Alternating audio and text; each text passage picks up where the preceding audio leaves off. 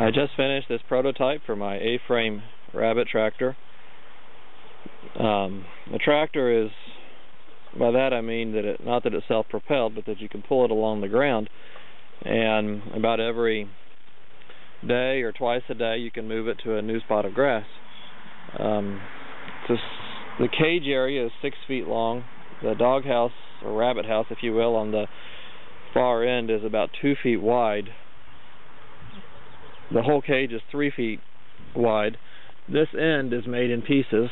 I can take this part off of the middle with screws so that I can gain access to the cage if I absolutely need to. Under normal circumstances, I would never need to get into the wire cage.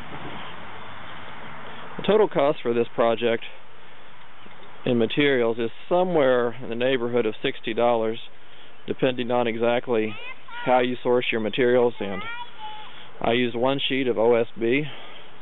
On the next version I'll use exterior grade plywood. On this one I used 1/2 inch or 7/16 OSB. On the next one I'll use either 1/4 inch or 3/8 inch exterior grade plywood. The inside of it here, let me see if I can get closer and brighten this up a little.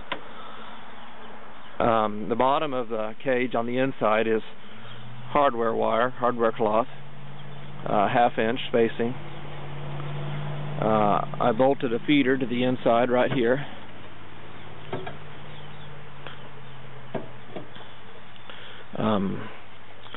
All in all, I'm extremely pleased with this. It's easy to pull. I suppose a person, a 120 pound person of ordinary strength could grab the rope on the far end and pull this thing around far enough to get it to a new spot of grass with the rabbits inside. Like I said, the next version will be a little bit thinner plywood and slightly lighter weight. All in all, I've been extraordinarily pleased with this project, and I'm going to make a few minor modifications, but basically I think we have a great design here. I copied this design from the people that I'm getting the rabbits from. Well, I didn't copy it. They have a rabbit tractor system that's very similar in dimensions, but it was built quite differently. And I took that for inspiration and made my own out of it.